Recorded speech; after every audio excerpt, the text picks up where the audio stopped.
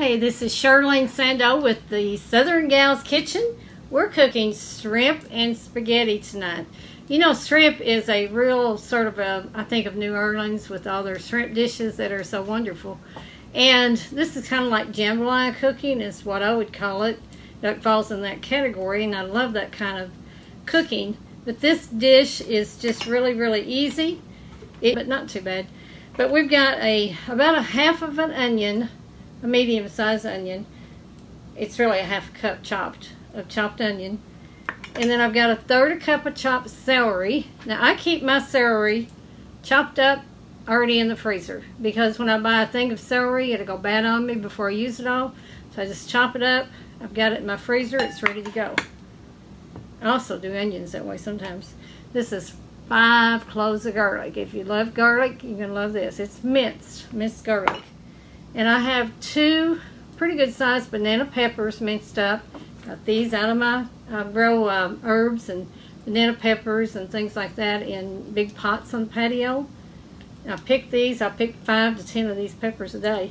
I generally cut them up in strips and put them in the freezer. I'll go ahead and use these fresh. They're minced, so that's about 2 of those.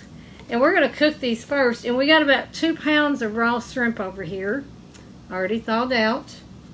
We've got a half stick of butter in here, and then we'll add some other things after a while. We've got a little bit of wine and water, a little bit of salt and pepper, bay leaf, and some thyme, which I also got out of my garden, by the way. Alright, so this skillet is a half cup of butter. We're going to start stir frying our onions and peppers. The first thing we'll do, our onions and our peppers. We'll put those in before the garlic. Garlic tends to burn, so you want to kind of add it last, not put it in so early. And we're going to go ahead and put the celery in here too, get it cooking.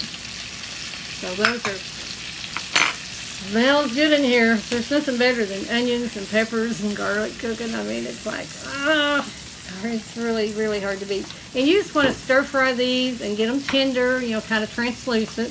That's all you're looking for here.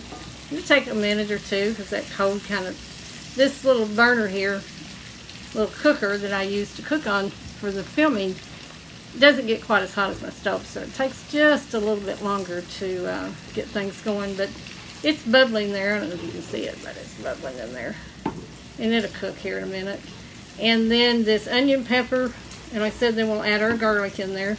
Then we're going to add our shrimp. Have the shrimp cook about 5 minutes, because you know raw shrimp, you don't overcook it. You want 5 minutes, it'll just barely start turning pink. Then we're going to transfer all that to a bowl. And then we're going to make a sauce, and we'll let it cook about 20 minutes. So we'll kind of take it in steps here. But once we transfer this, we're going to add our wine and our water and let that cook down just a little bit. We'll add our salt and pepper. Okay, this is cooking down good. Almost there. I'm going to go ahead and put the garlic in. Garlic smells so good just sitting here smelling it. Smells good before it even starts cooking. Alright. Wish this little cooker got just a tiny bit hotter. It would really help. But it will do the job. Okay, we'll let that cook down just again to be kind of translucent. You don't want that garlic to cook too long, like I said, because it will burn. It probably won't burn too much because this heat's not too hot. If your heat's too hot, you'll burn it in a heartbeat, and then you got burnt garlic, and that's not so good. So you really want this to be, you know, kind of a high enough heat to cook, but not so high that you're going to burn that garlic in there. Okay, we'll let that cook just a minute. And then we're going to stir in, like I said, our shrimp, cook it 5 minutes, and then we're going to take all that out to a dish. So I've got my shrimp ready here. It's already thawed. This is that red raw, what they call Argentine shrimp. They're kind of big shrimps. They're already cleaned and deveined. I kind of like them because they're really nice and big. You can use any kind of shrimp you want to. I like Gulf Shore shrimp. These I had in the freezer, so I'm using those. If you do want a raw shrimp to do this though, because the cooked shrimp, you'll just overcook it. It's already cooked and it won't work as well. So that's really smelling good now. It's amazing. It's just amazing smell. I mean, I love the smell of like apple pie and things baking, but I like the smell of garlic and onions and celery and things cooking too. That's getting kind of a translucent look to it. So we're going to give it about 30 more seconds maybe, just to make sure it's good and tender. We should do want it tender. Then we're going to add our shrimp. And like I said, we're going to let that cook about, 5 minutes. And I may have to just come back to you at that point. Let that stir around in there just a little bit. We'll cook it about 5 minutes. It already looks good. It's not even cooked. We'll cook it 5 minutes. I'll come back and we'll go to the next step. We'll just let that cook just a little bit. It smells so good. Okay, y'all, I'm back, and this is, oh my gosh, this is amazing. You can see how it's, maybe you can't see, but maybe I can get it up where you can. You can see how it's cooked down, and it's just a little bit pink. The shrimp has to be done because you're through cooking it. The rest of it's just going to be making an amazing sauce. So, and the onions and the peppers have cooked down more. Now, I'll tell you what I like to do at this point, because I love Cajun Creole. This is a Cajun Creole dish. I love to do I like some Creole spice. I'm just going to sprinkle it. You know, I'm saying as much as you want, really. I like a lot of it. This is a little bit hot, though. You might be careful if you use that kind. But I just like that Creole seasoning, that Creole taste from the Creole seasoning on there. Always good on shrimp. It's amazing on rice. I'll do some more Creole cooking for you. But you can cook up your rice and put some of that Creole seasoning on there. It's just amazing stuff. Okay, we're going to put this in a bowl and keep it warm while we finish up the rest.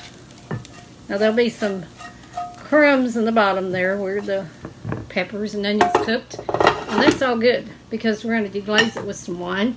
This is a 1/4 of a cup of dry white wine and a 1/4 cup of water. We're just going to let those cook down. We'll scrape the bottom of that bowl. And it's going to cook about 5 minutes. We're going to let it boil about 5 minutes. Kind of cook it down and get those goodies off the bottom. That's the best part. You want all that flavor you can get in there.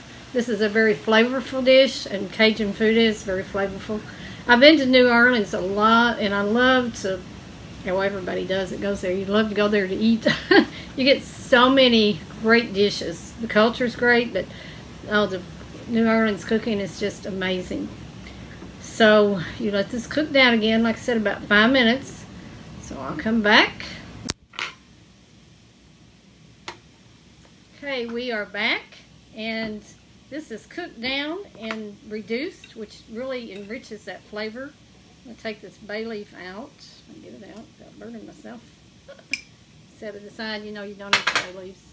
And we're going to add this about another 1/2 stick of butter. Or you can, I'm going to start with about half of that. About 2 tablespoons. That might be a little much. And then we're going to put that in there, and we're going to return. This is not hot, by the way. I'm just going to set it right there. We're going to return all this yummy shrimp goodness that we made earlier. Put it all in there. And it just looks so good. This is Friday night dinner, y'all. I love to have a really good weekend meal. And the weekends I cook, a little more sometimes than I do through the week. Sometimes during the week it gets kind of hectic to cook, doesn't it? But I try. And on the weekends, I like to have some better meals on the weekends, and so I would do that. This just sort of mix it all up in there. And we're going to put just a little bit of parsley. You know, I grew a lot of parsley in my yard this year with a lot of other herbs. And I went out to pick it today for this dish, and it didn't look just right. It's beautiful green, but it's got these little white specks on it. So I just used my dried parsley. I think 2 tablespoons of that butter is enough. Looks good, smells good. So I'm going to put some parsley just on the top. Just, you know, a couple of sprinkles, however much you want. Then we're going to serve this on our cooked spaghetti.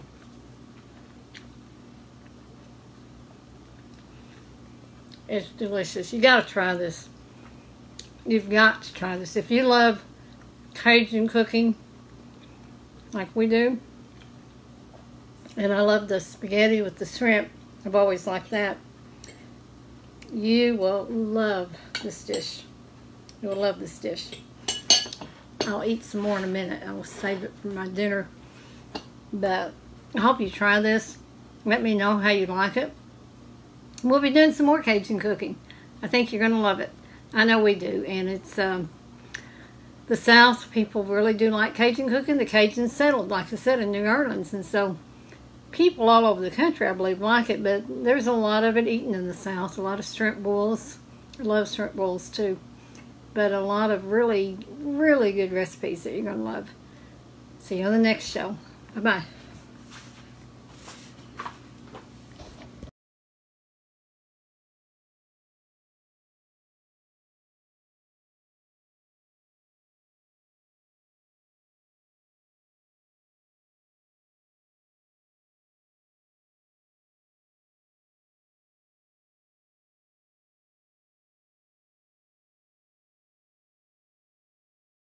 Hey, we are back and it's just still smelling really good.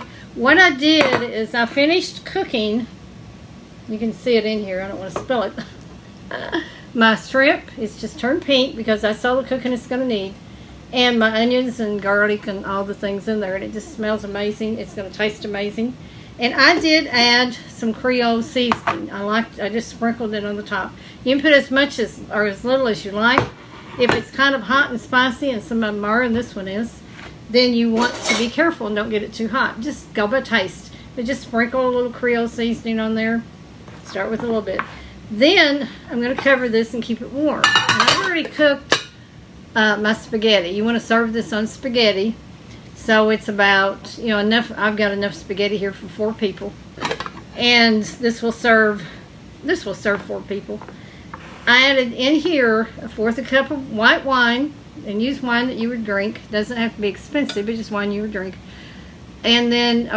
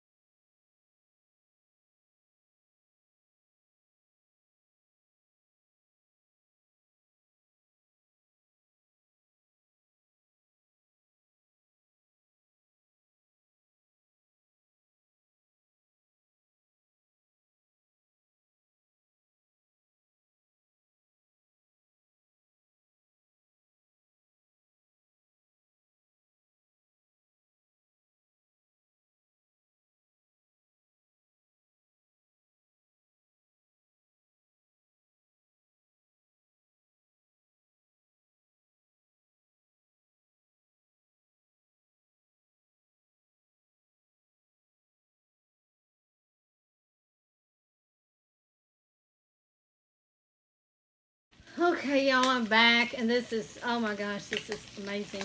You can see how it's, maybe you can't see, but maybe I can get it up where you can. You can see how it's cooked down, and it's just a little bit pink. The shrimp has to be done because you're through cooking it. The rest of it's just going to be making an amazing sauce. So, and the onions and the peppers have cooked down more. Now, I'll tell you what I like to do.